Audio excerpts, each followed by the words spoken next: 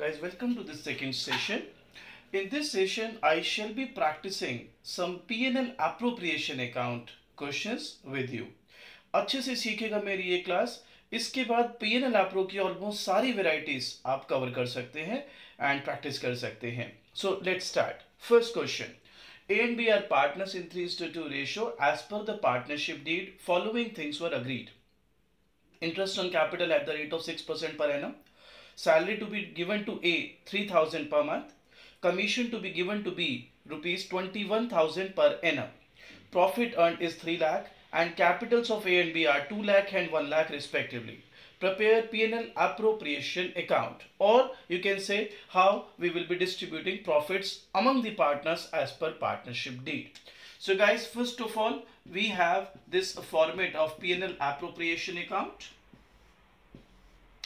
We are going to start with the profit, and the profits 3 lakhs. So net profit 3 lakh rupees. There I'm going to write that.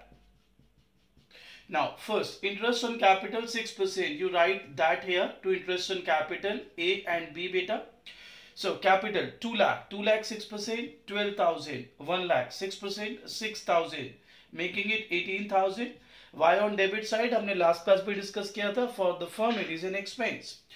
और matching concept profit के सामने ही उसको आपने दिखाना है. Salary to be given A 3,000 per month. तो आप यहां लिखेंगे to as capital, you right salary, that will be 36,000, 12 into 3,000. Commission you will write to बीज capital and commission, it is 21,000 per annum. So there we go, 21,000 per annum. So now what we are left with is, this is 3 lakhs, this again is 3 lakhs.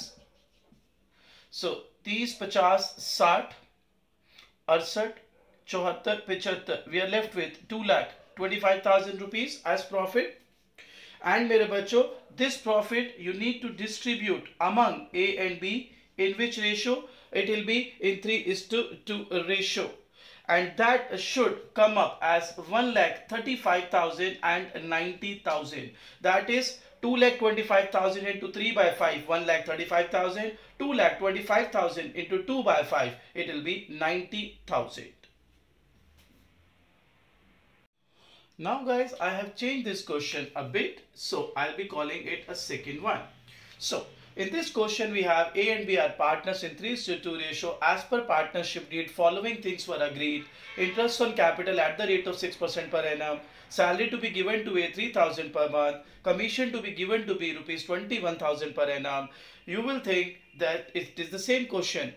Well, we have made certain changes. Now, profit earned is 2,64,000 after debiting salary of A. Capital of partners are 2 lakh and 1 lakh. Prepare P&L appropriation account. So how would we go? P&L appropriation account. Well guys, here you need to be bit street smart. So मैं एक आपसे sentence share करता हूँ. I have 10 rupees after paying 5 to Sham. I have 10 rupees after paying 5 to Sham. तो मेरे पास थे कितने पैसे? I have right now 10 rupees after paying 5 to Sham. तो मेरे पास थे कितने? Yes, you are right, 15 rupees थे हमारे पास. सेम फंडा मैं यहाँ पर लगाऊंगा. Profit earned is 2,64,000 after debiting a salary of A. And what is the salary to A? 3,000 per month. That is 36,000. So this statement says that a firm has a profit of 2,64,000 after paying a salary of 36,000 to A. So actual में आपका profit जो net profit था वो कितना था बच्चों? वो था 3 lakh rupees. पिछले क्वेश्चन में ऐसा नहीं था, सीधा 3 लाख प्रॉफिट दिया था. तो this you need to keep in mind. सो अब मैं बाकी क्वेश्चन बनाता हूं. टू आईओसी ए और बी, 2 लाख का 6% 12,000, 1 लाख का 6% 18,000. Again I am gonna right to as capital salary, और सैलरी उसकी हो गई 36,000. I am gonna right to बीज कैपिटल कमीशन, और कमीशन है 21,000. Again we need to distribute this profit बेटा, and that shall be 3 lakh minus 75,000, 2,25,000. Again beta, you need to distribute this profit among A and B in 3:2 ratio. Well, it shall be 1,35,000 and 90,000. Guys, now we will have our third question. आइए पढ़ते हैं. A and B are partners in 3:2 ratio. As per partnership deed, following things were agreed. Interest on capital at the rate of 6% per annum. Salary to be given to A 3,000 per month. Commission to be given to B 21,000 per annum. And now we have fourth item, interest on drawings. A 8,000 and B 4,000. Profit earned is 2,88,000. Capitals are 2 lakh and 1 lakh. Prepare P&L appropriation account. Let us start, guys. P&L appropriation account. यहाँ पे space congest थे, मैं short पे लिख रहा हूं, आप इम्तिहान में पूरा लिखिएगा. Prepare P&L appropriation account. सो सबसे पहले by net profit, well that is 2,88,000. That's given there. First item, interest on capital. So two IOC A and B, 2 lakh का 6% 12,000, 1 lakh का 6% 6,000, total 18,000. And then you've got two A's capital salaries, and that salary is 36,000 beta. Then you've got two B's capital commission, and this commission is 21,000. Now how are we going to treat interest on drawings? Beta, for firm interest on capital is an expense, इसलिए debit, but interest on drawing तो receive करेगी firm from partners, तो ये credit हो जाएगा. A से 8,000, B से 4,000, total 12,000. So अगर interest on drawing आपको क्वेश्चन में दिख रहा है तो वो P&L एप्रो में क्रेडिट में लीजिए. ये हो गया आपका टोटल 3 लाख, ये हो गया total 3 lakh. 3 lakh minus 75,000, 2 lakh 25,000. And जब आप इसको एज प्रॉफिट बांटेंगे तो ये आएगा 1,35,000 एंड 90,000. तो मैं एक ही क्वेश्चन में बार बार चेंजेस ला रहा हूं सो दैट आपको अच्छे से कॉन्सेप्ट समझ आ जाए. बुक में फॉर्मेट रटने से अच्छा है आप अलग अलग टाइप के क्वेश्चंस बना के प्रैक्टिस करें. Now guys we have our fourth question. ये देखने में बहुत छोटा और सिंपल सा लग रहा है, बट ट्रस्ट मी ये आपको बहुत ही अच्छी बात और काफी ट्रिकी बात सिखाएगा. आइए सवाल पढ़ते हैं.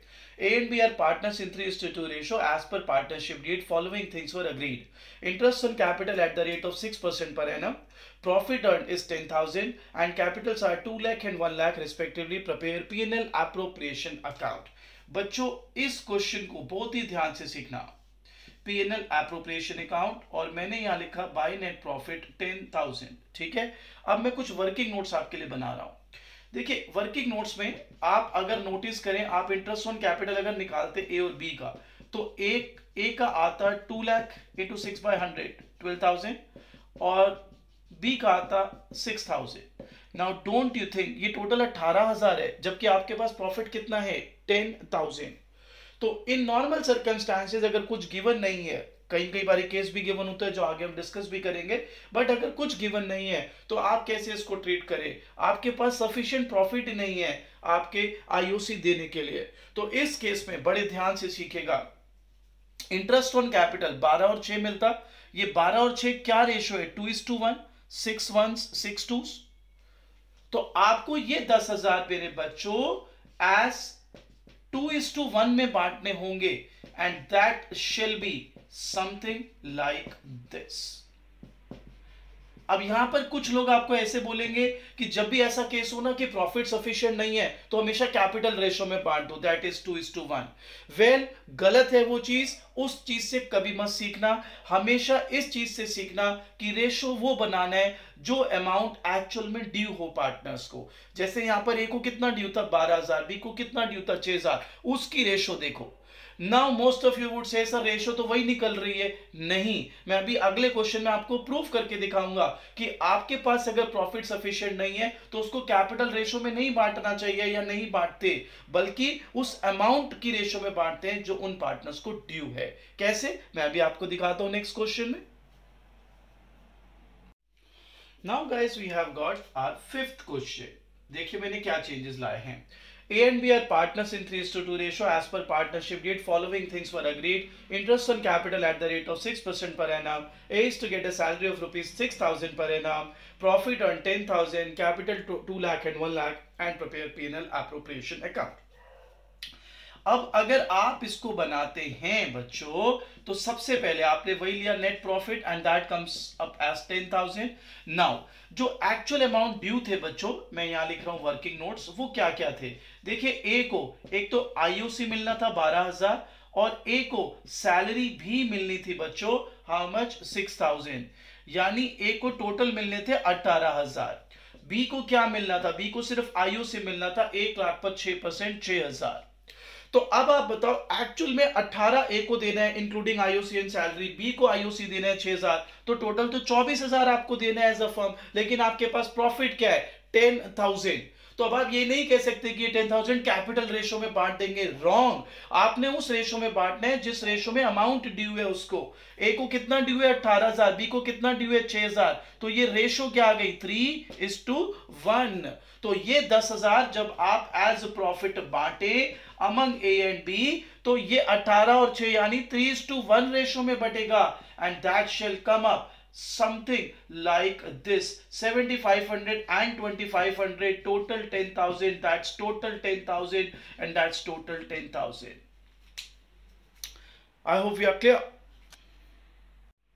Now guys, we've got our sixth question. तो ये भी बहुत ही इंटरेस्टिंग है, आप इसको ध्यान से सीखिएगा। A and B are partners in a firm, हमें कोई रेशो नहीं दिया।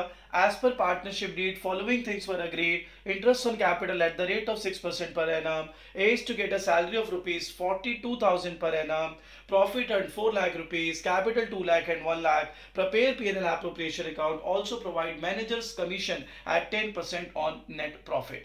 बेटा ये जो मैनेजर्स कमीशन है इसको हम बोलेंगे charge against profit. Charge against profit का मतलब है आपके पास वेदर प्रॉफिट आया नहीं आया, सफिशिएंट है या नहीं, ये आपको पे करना ही पड़ेगा। अब इसका ट्रीटमेंट आप इसके लिए हमेशा पहले बनाइए profit and loss account, profit and loss account. उसके अंदर आपने लिया net profit 4 lakh, that's there, 10% इसकी मैनेजर की कमीशन, सो मैनेजर्स कमीशन में शॉर्ट में लिख रहा हूं यहां पर, इस 40,000, 4 लाख का 10%, तो प्रॉफिट कितना बचा 3,60,000। So net profit after commission is this. तो बच्चों जब भी चार्ज अगेंस्ट प्रॉफिट हो तो उसको दो तरीके से ट्रीट किया जाता है, या तो आप पीएनएल अकाउंट बना के करिए, और दूसरा तरीका मैं भी आपको सिखाता हूं। इसके बाद हमने बनाना है पीएनएल एप्रोप्रिएशन अकाउंट, और यहां लेना है बच्चों नेट प्रॉफिट जो कि कितना है 3,60,000। यहां से लेना है आपने again normal IOC A and B 2,12,000, 6,000, 18,000, to S capital salary 42,000। अब 360 minus 60, you are left with 3 lakh rupees, again 3,60,000 से 3 आपके पास ये जो बचा, अब इसको एज प्रॉफिट बांटेंगे। अब मेरे बच्चों ध्यान लगाओ, इस क्वेश्चन में कोई रेशो नहीं दिया, और फर्स्ट क्लास में हम पढ़कर आ रहे हैं if partnership deed is silent regarding the ratio, तो फिर किस रेशो में बटेगा इक्वल, तो फिर इक्वल हमने बांट दिया। तो अगर कोई भी चार्ज अगेंस्ट प्रॉफिट आपके पास आ जाए like managers commission, rent paid, तो फिर वो सब आइटम्स को आपको पीएनएल अकाउंट में शो करना चाहिए। One question, interest on loan अगर क्वेश्चन में दिया हो तो उसे भी आपको एज चार्ज अगेंस्ट प्रॉफिट ही लेना है। याद करिए, अगर रेट मेंशन नहीं है तो हम 6% लेते हैं इंटरेस्ट ऑन लोन, तो अगर इंटरेस्ट ऑन लोन क्वेश्चन में मेंशन है मेरे बच्चों, तो इंटरेस्ट ऑन लोन को भी चार्ज अगेंस्ट प्रॉफिट की तरह ही ट्रीट करेंगे। तो मैंने जैसे बताया चार्ज अगेंस्ट प्रॉफिट में एक तरीका तो ये है, दूसरा तरीका क्या है वो मैं आपको अभी बताता हूं। गाइस अब ये सेम क्वेश्चन मैं दूसरे तरीके से करता हूं। इस तरीके में हम सीधा पीएनएल एप्रोप्रिएशन अकाउंट ही बनाते, और यहां लिखते हैं नेट प्रॉफिट, और ये 4 लाख में से वो जो 40 की कमीशन थी यहीं पर माइनस करके दिखा दिया जाता है।